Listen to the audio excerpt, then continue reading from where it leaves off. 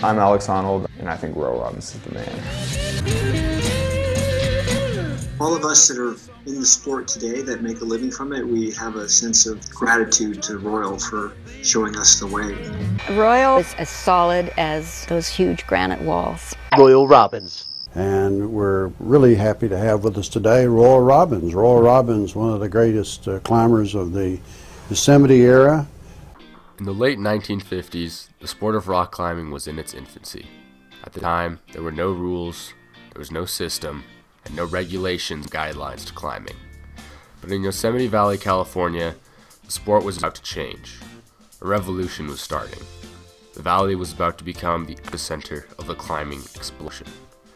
Put a man's name behind this revolution is easy, and that name is Royal Robbins. Robbins was such an important leader in this uprising because of his new philosophy on climbing. Robbins was a climber above all else, and climbers in those days were characterized by what is known as dirtbag existence, meaning most every climber was a homeless, jobless, moneyless, and overall dirty renegade. Robbins may have fit into that category, but he knew that didn't mean nature had to be subject to his dirtbag ways. Robbins was an intellectual. He knew almost everything about the earth, and he knew how fragile and precious the natural world is. Rock should not be any different than a forest or lake. There's respect. Robbins wanted all climbers to realize this. By using only removable gear and establishing many routes that bolts were banned on, he was able to show the climbing community the world of clean climbing. Robbins wanted other people to see how much better it is when bolts were not leading your way every move. You had to place your own environmentally friendly gear.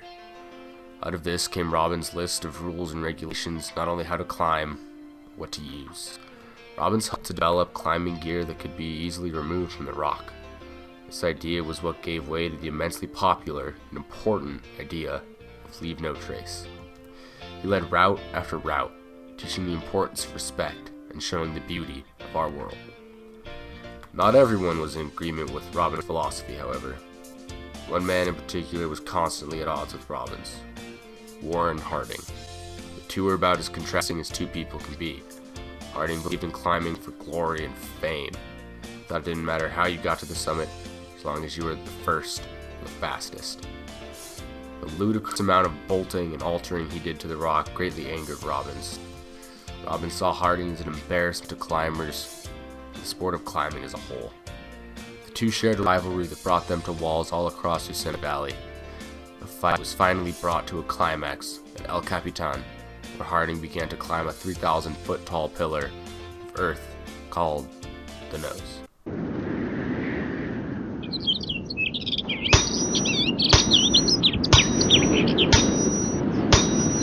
November 1958. Warren Harding, Wayne Murray, and George Whitmore complete the first ascent of El Capitan in a final 11-day push. Harding spent more than 45 days living on the wall. Back to work. Harding took the camping style climbing, in which he and his team would go up one pitch at a time, not only drilling an excessive amount to reach the top, but also rappelling down to the valley floor every so often, or getting home-cooked meals and supplies generously roped up to them for the small percentage of days they were actually on the wall. After almost a year later, and after 45 days on the wall, Harding reached the summit. Why in God's green earth do you guys climb mountains? Because we're insane. Can't be any other reason. In an act of retaliation to the dirty climbing of Harding, Robbins went up the nose and began taking out all the bolts that Harding had played. Robbins wanted to make a statement. He wanted people to know about clean climbing. He pushed for a better system of climbing. He wanted the world to see that climbing isn't about the destination, it's about the journey. Robbins felt as though he had made his point. He did continue to push the sport and push the clean climbing philosophy to become the accepted way of climbing it is today. On. Robbins felt that he had changed climbing for the better, and now he needed to change climbers. Dirtbags wore clothes that were simply acceptable to climb in. They weren't clothes made for climbing, nor were they made with the climbing lifestyle in mind. The clothes were wasteful. They couldn't stand the elements, the activeness of climbers. Robbins and his wife Liz started a business selling that was climbers. Clothing was sturdy, and it was made with an environmental conscious befitting of Robbins. The two of them originally made the clothes themselves and sold them out the back of the couple's van. This was the humble beginning of the Royal Robbins Company, which is now an internationally renowned outdoor clothing provider. But it is undoubtedly the policy of the company that makes it so noteworthy. True to Robbins' clean philosophy, the company has, since its founding, upheld a strict policy of eco-friendliness. The clothes are made from eco-friendly materials, and the company has a rewear program to encourage its customers to keep from wasting clothing of any kind.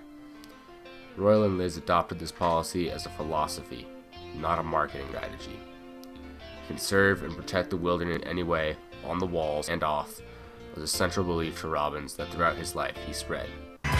He was one of the first to talk about clean climbing. He was one of the first in business then to talk about sustainability and conservation. Today, countless other outdoor clothing companies have followed in Robbins' footsteps. It is now commonplace to see clothing companies of all kinds to adapt environmental conscious policies in not only selling their clothes, but also in producing them. Unfortunately, Robbins died this year at the age of 82. He is remembered as a renegade, a climber, a businessman, an activist, and a leader. He pushed the sport to new limits. He made it what it is today. Climbing is now a forefront for environmental activism. Robbins made it so. He not only changed the way climbing was done, but he changed how it impacted the world. He started an industry that to this day is perhaps the front line in the fight for the planet. No one can come close to the plain cool that is Royal Robbins, and the planet and all of us owe him our gratitude. In the fall of 1963, Yosemite Valley heavy hitters Yvon Chouinard, Tom Frost, Royal Robbins, and Chuck Pratt scaled the southeast face of El Capitan in a continuous 9-day push. Hey, who has the toilet paper? Oh, how savage.